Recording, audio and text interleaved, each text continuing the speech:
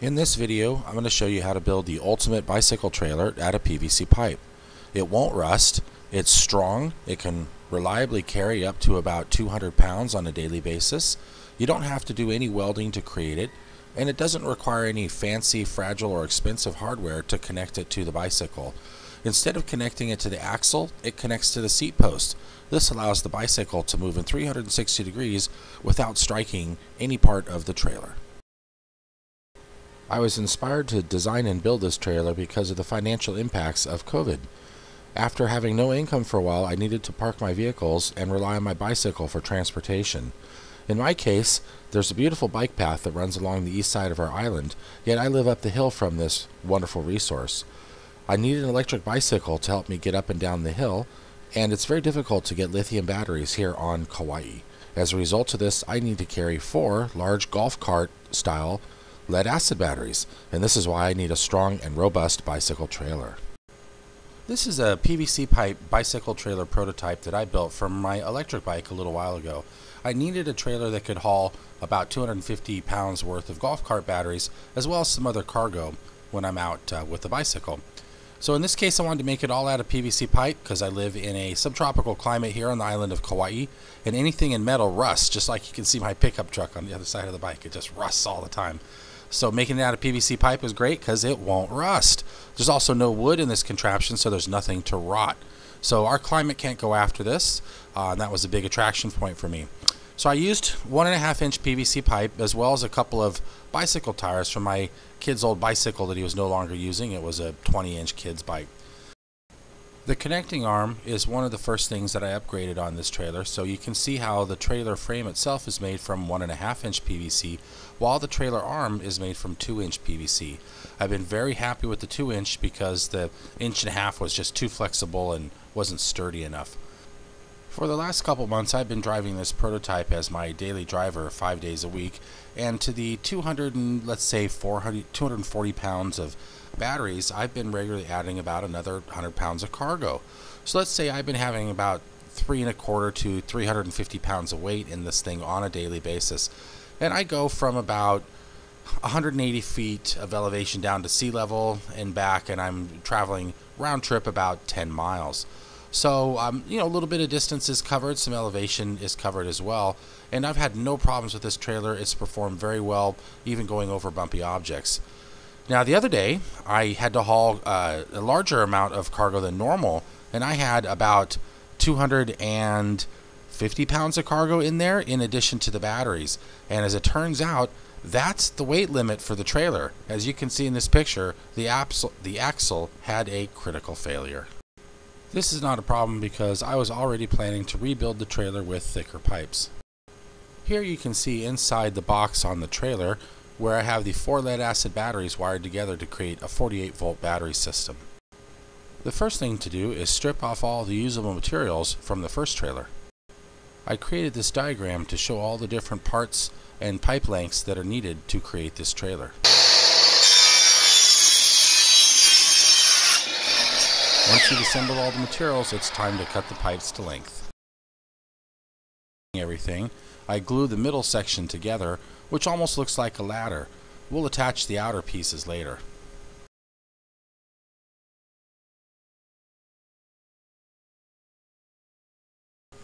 Standard PVC gluing techniques apply here. A couple of tips. Make sure that you compress the joints together when they're just being glued, because sometimes they will push apart in the gluing process. You can see me doing it there. And then also make sure that you have all of your caps lined up together, otherwise your assembly is going to be a little bit wonky. So again, make sure that everything's all lined up properly. Hold your joints together for a few minutes until the glue starts to set enough that they'll hold themselves together. And also, don't paint yourself into any corners. See how I'm putting those cross pieces and then I put the end piece on? You don't want to set yourself up so you're trying to put a cap inside or a pipe inside of 2 areas. Always make sure that things connect from the end, etc. Again, don't paint yourself into corners. Those are my best advice. Otherwise, it's just PVC. If you make mistakes, you can go get some more parts and try it again.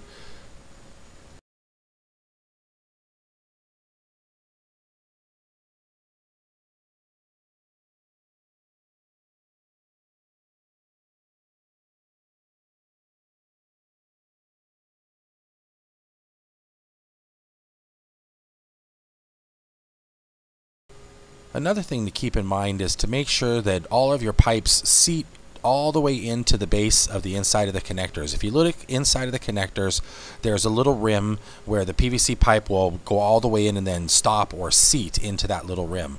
And I'll use a little rubber mallet, you can see it at the top left of the screen there, to pound the end of the pipe cap, or I'll just take it and pound it on the table.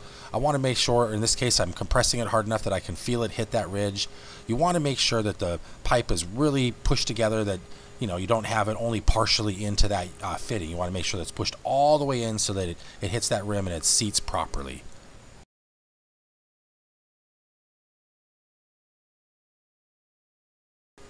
It's not hard at all to make some kind of a mistake when you're putting all these little pieces together, so take your time. And when you go to the store and get fittings for this, you might get a few extra of the corner pieces and a few extra of the T pieces and some extra pipe length, because it's just going to happen. It's part of the process.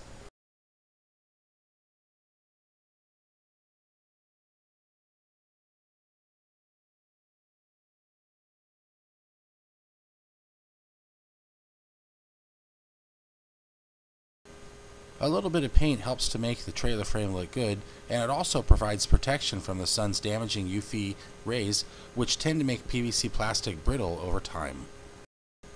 Here you can see the old one and the new one side by side.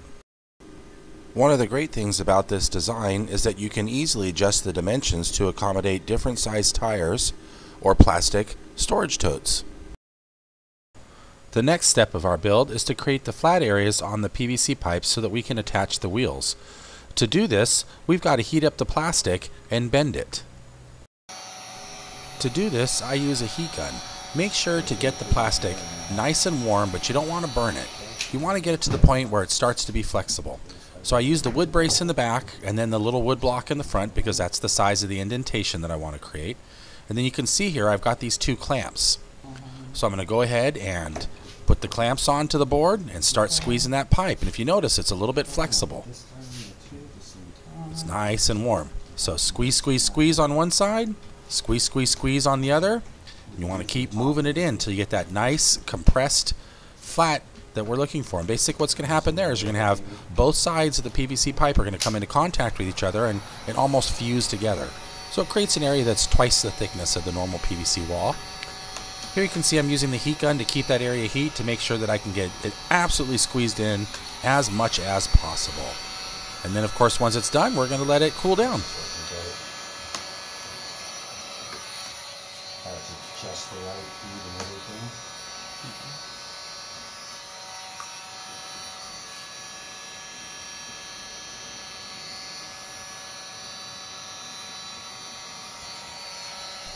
It's important to take your time with this process and really allow the PVC pipes to compress. You don't want to move them too fast when they're cold, otherwise they can crack. And that's not the end of the world, but it's nicer to keep everything, contiguous and sealed up. So again, take your time with this, make sure everything's nice and warm, but not too warm. You'll get a feel for the material. There is a little bit of an art to it.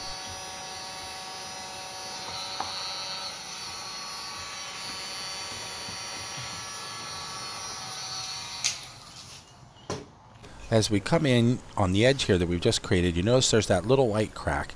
And I believe that comes from forcing the material too quickly, or maybe it's an inconsistency in the material, I'm not sure. And here I am doing the second one. So what I do with this particular design is I make these flat areas point to the inside, as that's going to be the area that I'm attaching to the actual bicycle frame. And so when I make the flat area, it does line up with the pipe. And again, they're going to the inside, not the outside, and that way they'll attach to the axle of the wheel properly.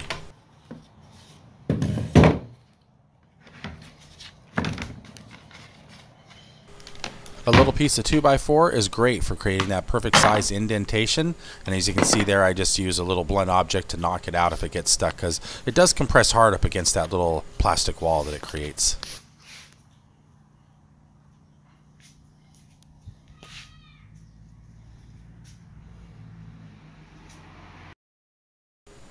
Now it's time to attach the connecting arm to the trailer base.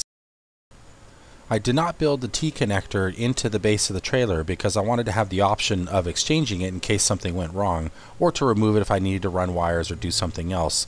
As I've seen on some other channels, you can actually use screws to put these pieces together if you want to be able to reuse them or remove them if necessary.